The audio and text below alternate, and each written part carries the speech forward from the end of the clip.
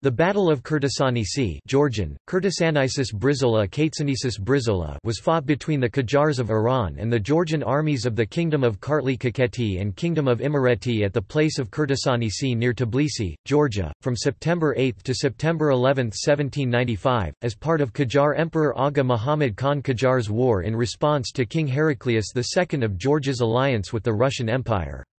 The battle resulted in the decisive defeat of the Georgians, capture, and complete destruction of their capital Tbilisi, as well as the temporary absorption of eastern parts of Georgia into the Iranian Empire. Although the Qajars were victorious and Aga Muhammad Khan kept his promise to Heraclius that if he would not drop the alliance with Russia and voluntarily re-accept Iranian suzerainty they would invade his kingdom, it also showed that Russia's own ambitions and agenda were set as the most important reason for Russia not to intervene at Krtsanisi, even though the latter had officially declared in the Treaty of Georgiesk of 1783 that it would protect Heracl's kingdom against any new Iranian ambitions to resubjugate Georgia. Subsequently, in order to restore Russian prestige, Catherine would launch a punitive campaign against Iran the next year, but it was shortly recalled after her death.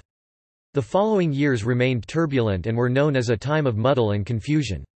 Re-establishment of Iranian rule over Georgia did not last long, for the Shah was assassinated in 1797 in Shusha, and the Georgian king had died the year after.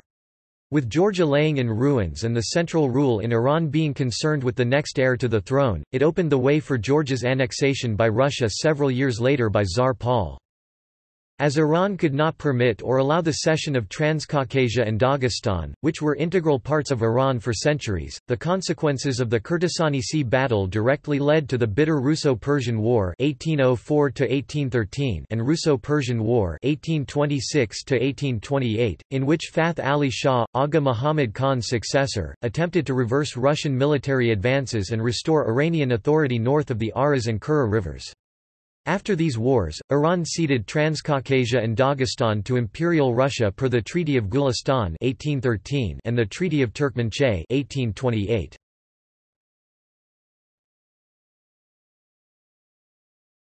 Topic: Background. Eastern Georgia, composed of the kingdoms of Kartli and Kakheti, had been in the early modern era under Iranian suzerainty since the 1510s. In 1744, Nader Shah had granted the kingship of Kartli and Kakheti to Teimuraz II and his son Heraclius II respectively, as a reward for their loyalty. When Nader Shah died in 1747, they capitalized on the chaos that had erupted in mainland Iran, and declared de facto independence. After Teimuraz II died in 1762, Heraclius II assumed control over Kartli, and united the two kingdoms in a personal union as the Kingdom of Kartli-Kakheti, becoming the first Georgian ruler to preside over a politically unified eastern Georgia in 3 centuries. At about the same time, Karim Khan Zand had ascended the Iranian throne. Heraclius II quickly tendered his de jure submission to the new Iranian ruler, however, de facto, he remained autonomous. In 1783, Heraclius placed his kingdom under the protection of the Russian Empire in the Treaty of Georgiesk. In the last few decades of the 18th century, Georgia had become a more important element in Russo-Iranian relations than some provinces in northern mainland Persia, such as Mazandaran or even Gilan. Unlike Peter I, Catherine, the then ruling monarch of Russia, viewed Georgia as a pivot for her Caucasian policy, as Russia's new aspirations were to use it as a base of operations against both Iran and the Ottoman Empire, both immediate bordering geo-political rivals of Russia. On top of that, having another port on the Georgian coast of the Black Sea would be ideal. A limited Russian contingent of 2 infantry battalions with 4 artillery pieces arrived in Tbilisi in 1784, but was withdrawn, despite the frantic protests of the Georgians. In 1787, as a new war against Ottoman Turkey had started on a different front, in the next several years, Russia would be too occupied with Turkey due to the 1768–74 war, Poland, and the European consequences of the French Revolution to give Georgia much attention. Even the consolidation of the Qajar dynasty under Aga Muhammad Khan, who had become the new owners to the Iranian throne and therefore the new heirs to the geo-politically rivaling empire that had been bordering Russia for centuries, did not divert Catherine from preoccupations in the West. In 1791, when Aga Muhammad Khan was in Tabriz, Arikal asked General Gudovich, commander of the Russian Caucasian Line, for renewed military aid, but the government in St. Petersburg did not judge it expedient to send troops again to Georgia. In 1792, Gudovich told Arikal that he would receive only diplomatic support in the advent of any Iranian onslaught. Despite being left to his own devices, Heraclius still cherished a dream of establishing, with Russian protection, a strong and united monarchy, into which the western Georgian kingdom of Imereti and the lost provinces under Ottoman rule would all eventually be drawn. The consequences of these events came a few years later, when a new dynasty, the Qajars, emerged victorious in the protracted power struggle in Persia. Their head, Aga Muhammad Khan, as his first objective, resolved to bring the Caucasus again fully under the Persian orbit. For Aga Muhammad Khan, the resubjugation and reintegration of Georgia into the Iranian Empire was part of the same process that had brought Shiraz, Isfahan, and Tabriz under his rule. He viewed, like the Safavids and Nader Shah before him, the territories no different than the territories in mainland Iran. Georgia was a province of Iran the same way Khorasan was. As the Cambridge History of Iran states, its permanent secession was inconceivable and had to be resisted in the same way as one would resist an attempt at the separation of Fars or Gilan. It was therefore natural for Aga Muhammad Khan to perform whatever necessary means in the Caucasus in order to subdue and reincorporate the recently lost regions following Nader Shah's death and the demise of the Zands, including putting down what in Iranian eyes was seen as treason on the part of the Wali of Georgia, finding an interval of peace amid their own quarrels and with northern, western, and central Persia secure. The Persians demanded Heraclius II to renounce the treaty with Russia and to re-accept Persian suzerainty, in return for peace and the security of his kingdom. The Ottomans, Iran's neighboring rival, recognized Iran's rights over Kartli and Kakheti for the first time in 4 centuries. Heraclius appealed then to his theoretical protector, Empress Catherine II of Russia, pleading for at least 3,000 Russian troops, but he was not listened to, leaving Georgia to fend off the Persian threat alone. Nevertheless, Heraclius II still rejected the Khan's ultimatum.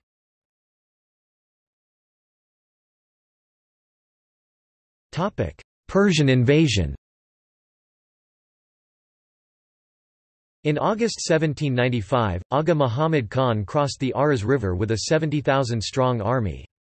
This force was divided in 3, the left wing was sent in the direction of Yerevan, the right one parallel to the Caspian Sea into the Mugan across the lower Aras towards Dagestan and Shirvan, while the Shah headed the center force himself, advancing towards the fortress of Shusha in the Karabakh Khanate, which he besieged between 8 July and 9 August 1795. His right and left wing forced the Khans of Ganja and Yerevan into alliance respectively. Having abandoned the siege of Shusha due to stiff resistance, which was further aided by Georgian Crown Prince Alexander, the Khan of Karabakh, Ibrahim Khan, eventually surrendered to Muhammad Khan after discussions, including the paying of regular tribute and to surrender hostages, though the Qajar forces were still denied entrance to Shusha. Since the main objective was Georgia, Muhammad Khan was willing to have Karabakh secured by this agreement for now, for he and his army subsequently moved further. While at Ganja, having secured Shirvan, he was joined by Javad Khan Qajar and the rest of his right-wing contingent. At Ganja, Muhammad Khan sent Arikal his last ultimatum, who received it in September 1795. Your Highness knows that for the past 100 generations you have been subject to Iran, now we deign to say with amazement that you have attached yourself to the Russians, who have no other business than to trade with Iran. Last year you forced me to destroy a number of Georgians, although we had no desire at all for our subjects to perish by our own hand. It is now our great will that you, an intelligent man, abandon such things and break relations with the Russians. If you do not carry out this order, then we shall shortly carry out a campaign against Georgia, we will shed both Georgian and Russian blood and out of it will create rivers as big as the Kura. According to the author of the Farsnama-i Nasiri, Hassan e Fazai, a contemporary Qajar-era historian, Aga Muhammad Khan had declared in the letter, Shah Ismail I Safavi ruled over the province of Georgia. When in the days of the deceased king we were engaged in conquering the provinces of Persia, we did not proceed to this region. As most of the provinces of Persia have come into our possession now, you must, according to ancient law, consider Georgia Gurhistan part of the empire, and appear before our Majesty. You have to conform your obedience, then you may remain in the possession of your governorship Wali of Georgia. If you do not do this, you will be treated as the others." His advisers divided. Erikl ignored the ultimatum, but sent couriers to St. Petersburg. Gudovich, who sat in Georgiesk at the time, instructed Erikl to avoid expense and fuss, while Erikl, together with Solomon II and some Imeretians, headed southwards of Tbilisi to fend off the Iranians. Aga Muhammad Khan at the same time marched directly on Tbilisi, with half of the army he crossed the Aras River with, though other estimations mention 40,000 instead of 35,000, and attacked the heavily fortified Georgian positions of Erikl and Solomon on the southwestern limits of the city. Abandoned by several of his nobles, Heraclius II managed to mobilize around 5,000 troops, including some 2,000 auxiliaries from neighbouring Imereti under its king Solomon II, a member of the Georgian Bagrationi dynasty and thus distantly related to Heraclius II. The Georgians offered a desperate resistance and succeeded in rolling back a series of Persian attacks on September 9 and 10. After that, it is said that some traders informed the Persians that the Georgians had no more strength to fight and the Qajar's army cancelled their plan of going back to Persia, which they previously had. Early on September 11, Aga Muhammad Khan personally led an all-out offensive against the Georgians. Amid an artillery duel and a fierce cavalry charge, the Persians managed to cross the Kura River and outflanked the decimated Georgian army. Heraclius II attempted to mount a counterattack, but he had to retreat to the last available positions in the outskirts of Tbilisi. By nightfall, the Georgian forces had been exhausted and almost completely destroyed. The last surviving Georgian artillery briefly held the advancing Persians to allow Heraclius II and his retinue of some 150 men to escape through the city to the mountains. The fighting continued in the streets of Tbilisi and at the fortress of Narikala. In a few hours, Aga Muhammad Khan was in full control of the Georgian capital, which was completely sacked and its population massacred. The Persian army marched back laden with spoil and carrying off some 15,000 captives.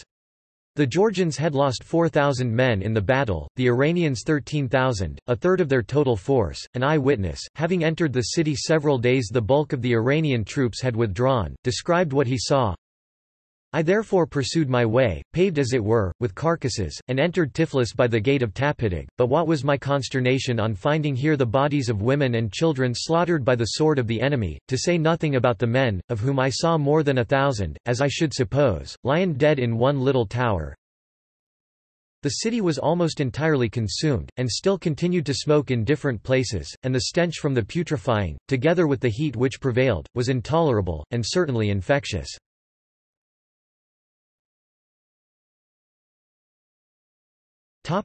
Aftermath. On his return, after the conquest of Tbilisi and being in effective control of eastern Georgia, Aga Muhammad was formally crowned Shah in 1796 in the Mughal plain, just like his predecessor Nader Shah was about 60 years earlier. As the Cambridge History of Iran notes, "Russia's client, Georgia, had been punished, and Russia's prestige, damaged." Heraclius II returned to Tbilisi to rebuild the city, but the destruction of his capital was a death blow to his hopes and projects. Upon learning of the fall of Tbilisi, General Gudovich put the blame on the Georgians themselves. To restore Russian prestige, Catherine II declared war on Persia, upon the proposal of Gudovich, and sent an army under Valerian Zubov to the Qajar possessions on April of that year, but the new Tsar Paul I, who succeeded Catherine in November, shortly recalled it. Aga Muhammad Shah was later assassinated while preparing a second expedition against Georgia in 1797 in Shusha, and the seasoned King Heraclius died early in 1798. Reassessment of Iranian hegemony over Georgia did not last long. In 1799 the Russians marched into Tbilisi. The next 2 years were a time of muddle and confusion, and the weakened and devastated Georgian kingdom, with its capital half in ruins, was easily absorbed by Russia in 1801. As Iran could not permit or allow the cession of Transcaucasia and Dagestan, the consequences of the Krtsanisi battle would also directly lead up to 2 wars between the nations. The Russo-Persian War 1804–1813 and Russo-Persian War 1826–1828 would eventually force the cession of the aforementioned regions to Imperial Russia per the Gulistan and Turkmenchay of 1813 and 1828 respectively.